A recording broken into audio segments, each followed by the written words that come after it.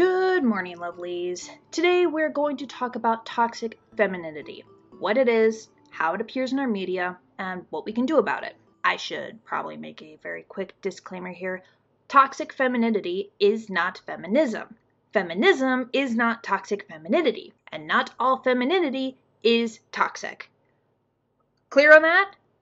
Excellent. Okay, cool. Moving on. Before we get started, remember to subscribe to the channel for more videos on science fiction, fantasy, and horror through a feminist lens. If you'd like to directly support the channel, join the community on Patreon. That link is in the description. Okay, so first things first. What is toxic femininity? If toxic masculinity, which I know we have all heard of, is an unhealthy obsession with masculinity, then it stands to reason that toxic femininity is the same thing from the other angle, an unhealthy obsession with femininity. The truth is, I actually had a really hard time researching this topic because I got a bunch of different definitions when I searched the term, and they all contradict each other. The reason for this is that toxic femininity hasn't been given as much study, time, and attention as toxic masculinity. And I think the reason for this is because we live in a patriarchal society where men as a whole have a lot more power than women, which means that widespread toxic behavior among men is going to cause a lot more noticeable damage than widespread toxic behavior among women. But that doesn't mean that we should just ignore toxic femininity. Okay, you know what? Just a quick heads up. I am going to start using TF for that phrase and TM for toxic masculinity. Otherwise, I'm just going to end up saying these three words over and over and over again until they just lose all meaning and my tongue gets twisted into a Gorgon knot. So, just heads up on that, okay? We should not ignore TF, because it is dangerous, it seeps into our fictional media, and that does affect how we view the world and behave in real life. Research the psychology of fiction and how it affects us in the real world. It's a trip.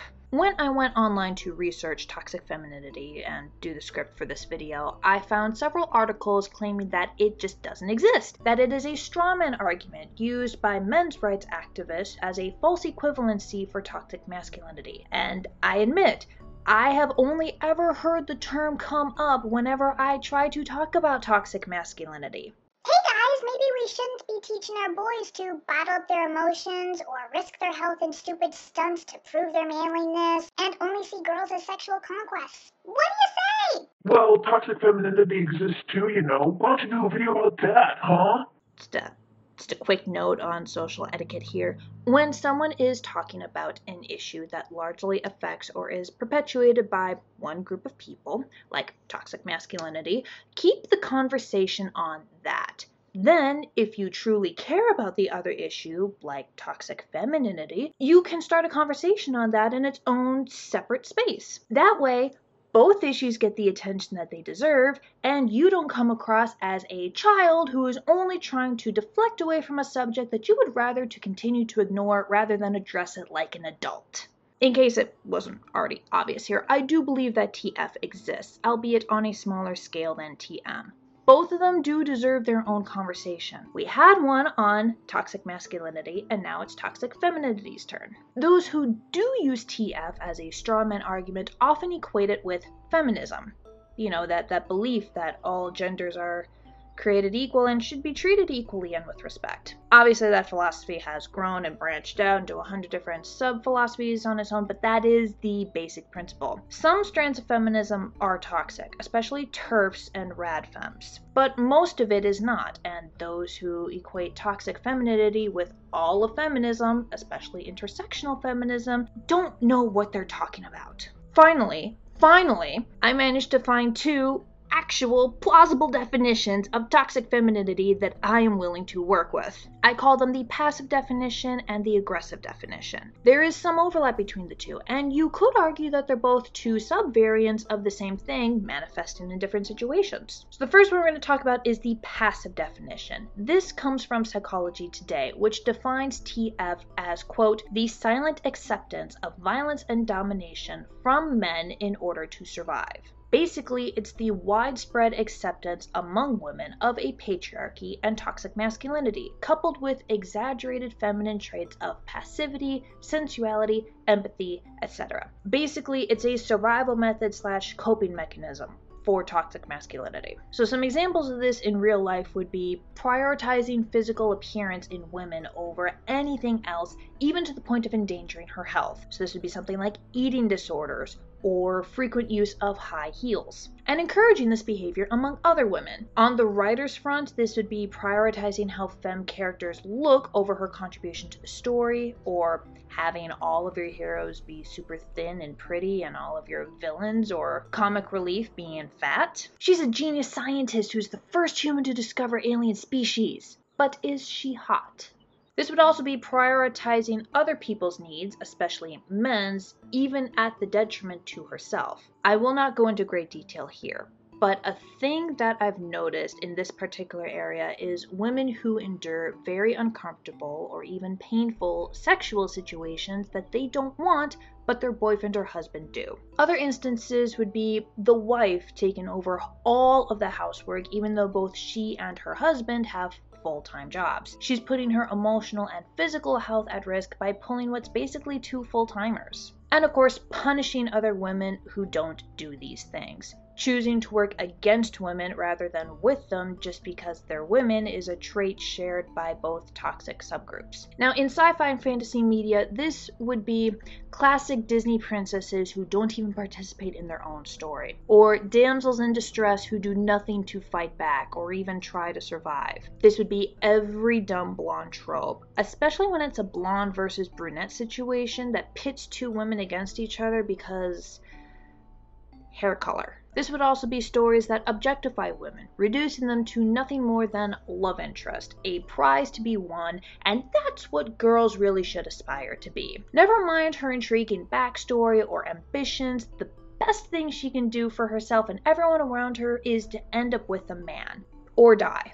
The thing about this version of TF is that we've already started to curb it, especially in our media. Disney is no longer writing princesses like this. Even though we still see very passive and passive-aggressive women characters in media, modern writers are being pressured by their audiences to avoid them, to give women agency and not objectify them, to give them goals outside of landing a man. Sometimes this works. And sometimes we get to see definition B, or the aggressive version of femininity. So aggressive toxic femininity would be something like Mean Girls, but not satirical. This would be tearing someone down with malicious gossip, using sex, either as a bribe or something to be withheld, as a weapon, sexually harassing or even assaulting the men around her, because she's less likely to be caught, and because men always want sex. If he says no, he's either gay or lying, right?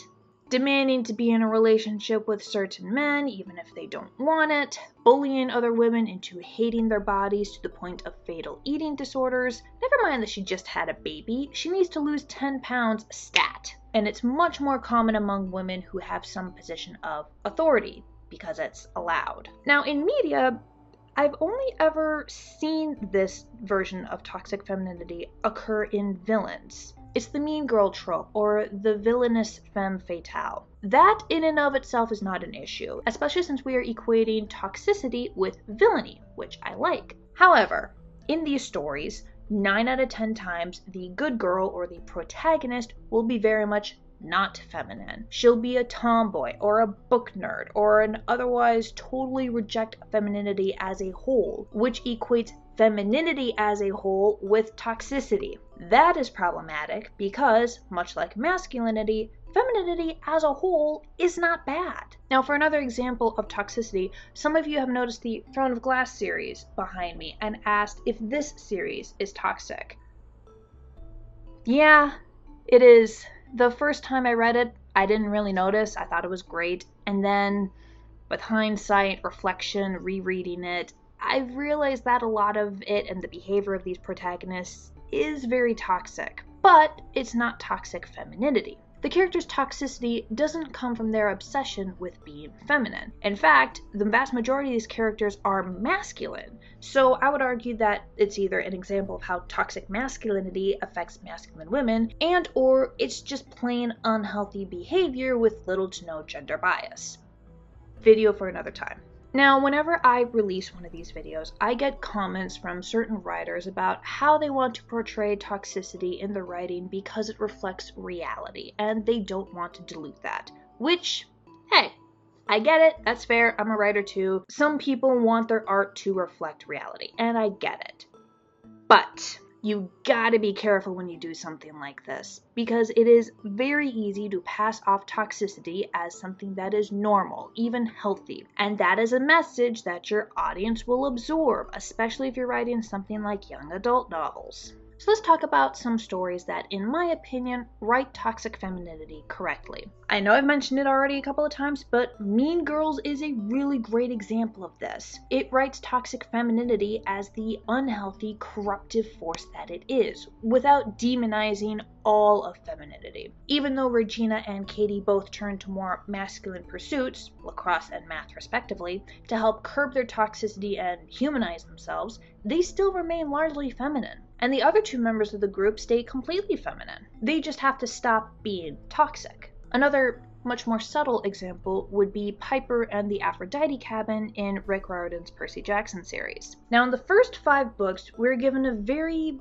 dim view of the children of Aphrodite. They are very useless in battle and monster fighting, in a series of books that is all about battles and monster fighting. Selena is the only character with any depth from that cabin, and it doesn't really happen until book 5 when she dies. And then in book 6 we meet Piper, and she is pissed that she is a daughter of Aphrodite. She wants nothing to do with it, she hates all things feminine and girly, and it doesn't help that the current head counselor of that cabin is extremely toxic, a Regina George. But as the book progresses, she comes to have a deeper understanding of what her mother stands for. It's about love in all of its forms, romantic, platonic, and family. It's about finding the beauty in everything and everyone, not just the superficial stuff like makeup, but helping people feel beautiful. She never turns into a girly girl, but she stops demonizing all things feminine and has a greater appreciation for it, without bowing to the more toxic corners. She also starts this really great friendship with tomboy bookworm Annabeth Chase, and the two often use their complementing skills to work together to solve problems and not die. And this creates in Annabeth an appreciation for Aphrodite and her children that didn't really exist in the first 5 books. Authentic girl friendships are almost impossible under TF, so seeing one is a good sign that there's little to no toxicity going on. Toxic femininity is easier to fight because we already demonize femininity in and of itself, even the healthy parts, and I think that's the biggest problem. We as a society value masculinity and masculine traits, which is why it's a lot harder to fight TM. We have to convince a lot of people that some of the things that they value or the way they go about that is harmful, as is the way that is reflected in media. The challenge with TF is, I think, realizing that femininity as a whole is fine. It's not good, it's not bad, it just is. Just don't be a bitch about it, and don't pass off your shallow, passive, sexy characters who do nothing more than smooch the hero as something that all women should aspire to be. That's all I've got. Remember to subscribe to the channel if you haven't already, and if you can, support this channel on Patreon. Link in the description. Bye, lovelies!